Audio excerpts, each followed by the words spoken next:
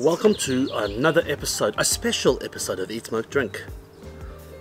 Today, so just a little context, I believe in escalation.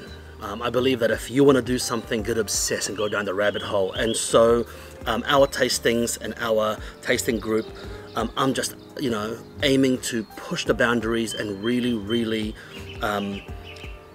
escalate the shit out of it, right? So you start from starting whiskeys and you end up with ridiculous whiskeys like this. Ridiculous rare, ridiculous, it's coveted and sought after.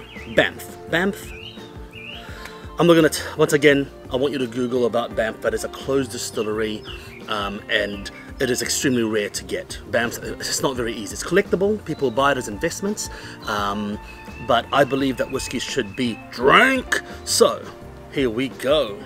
Drank this whiskey. So this is a 1982, not quite the 70s range that Rare Malt sometimes puts out, or mostly puts out, but it's still within that pre-super duper industrialized different era whiskey. So it's 1982, 21-year-old Banff, 57.1, bottled in April 2004. So look, first of all, if you've tried Banff before, let me know your thoughts on them. If you tried this one, I want to know your thoughts. But let's get nosing because I can't hold anymore. Oh my golly. I love these rare malts. So these rare malts, it's not about how expensive they are. It's not about how rare they are. It's not about flexing. It's not about brag rights or street cred. What it is it's very contextual. When you have whiskies today, they're very different to the whiskies of the past. Especially when you go back to the 80s and 70s, they're very different. So spirits distilled in that time is very different. But closed distilleries are even more different than even modern expressions or old expressions of those modern expressions.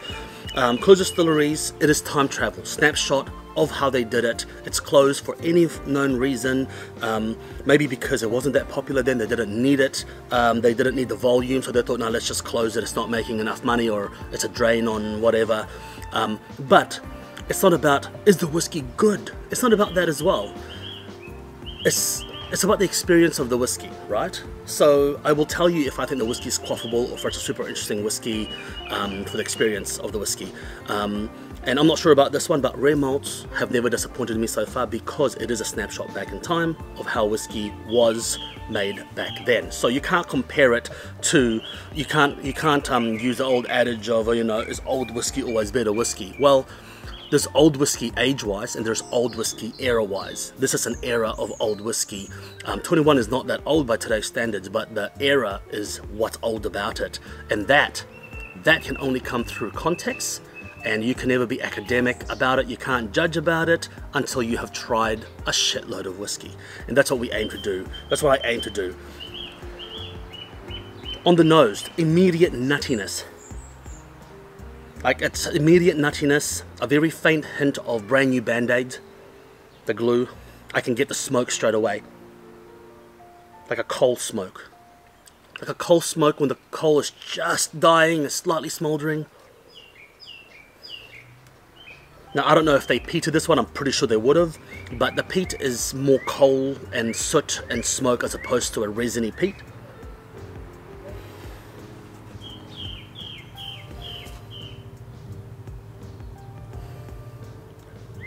It's got brown sugar, vanilla notes,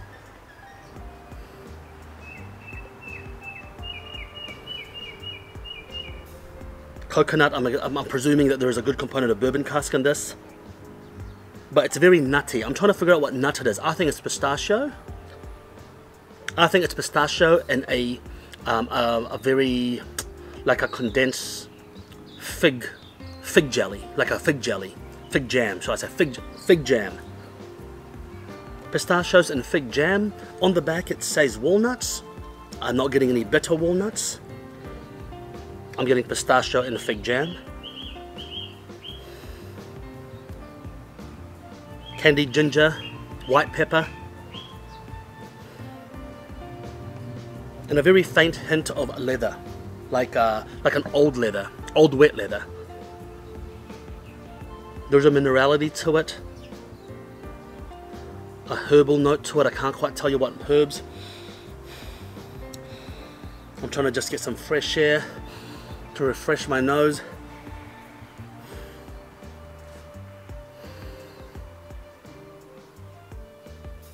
Rosemary and a hint of lamb. Yes, rosemary and a hint of lamb, but really strange. The flowers.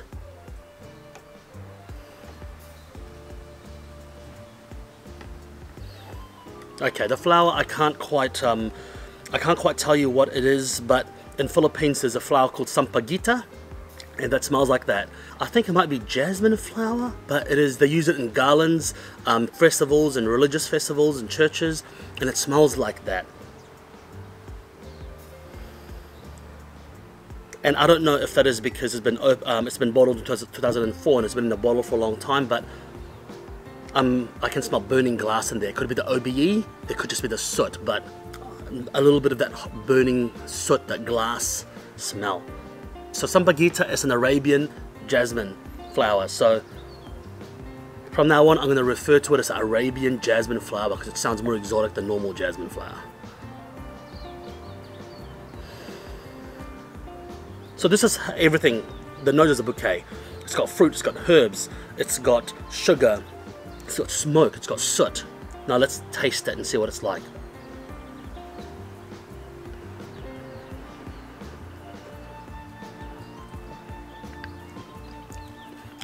Oh wow. Wow, like I said, rare malt does not disappoint. It envelops the tongue like no other whiskey I've ever had can and does, and yeah, it's just a rare malt. It's just the old style. The way they selected the barrel and the old style is just so good. The texture, the mouthfeel is so full. It's like eating a super rich mud cake. You know, like it's just so enveloping. It's oily. The finish is long. It's just lingering right there. My mouth is still salivating. I can't get rid of that flavor.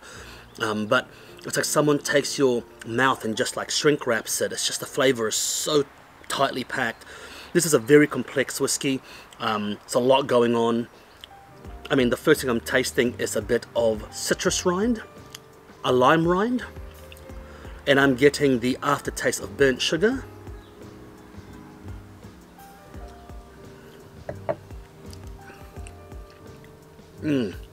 Wow, the sweetness is intense. There's an intense sweetness to it, followed by an intense herbal note to it. Look, the sweetness is just a really sharp sugar syrup sweetness. Almost like a stevia-like sweetness, but not that shitty aftertaste, but that sharp sweetness. And then it's followed by like a smokiness, a sootiness, a bit of carbon. You know, the carbon deposits in the bottom of a camp stove. I can get a little bit of tannin. The floral nature is gone on the palate so much. Menthol heat, a peppermint heat, like a peppermint tea heat.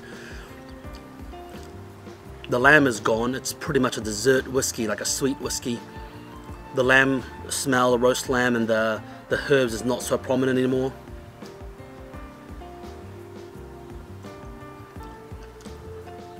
Apple sours, green apple. Apple sours and green apple. Wow. A bit of coconut syrup.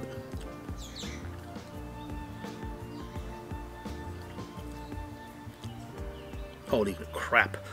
That's a fucking good whiskey. That is such a cool whiskey to drink. I mean, maybe it's a placebo of the rarity of it, but the flavor is really, really quite out there. It is probably one of the most weird kind of flavors I've had.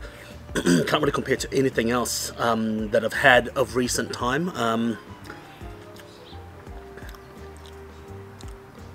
But that is a phenomenal whiskey. The barrel influence is not so great, but the soot, the balance of the soot.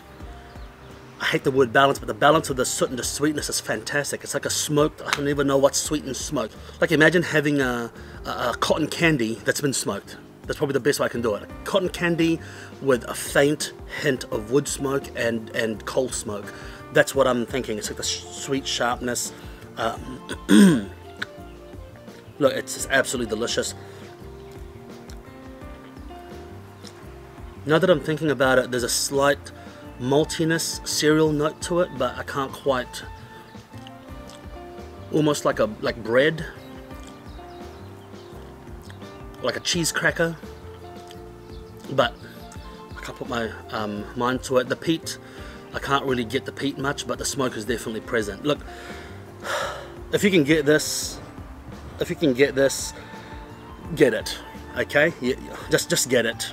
Just pull the trigger and get it, because it is such an experience, a hell of an experience, and I think that something like this is getting more and more scarce and rare by the day.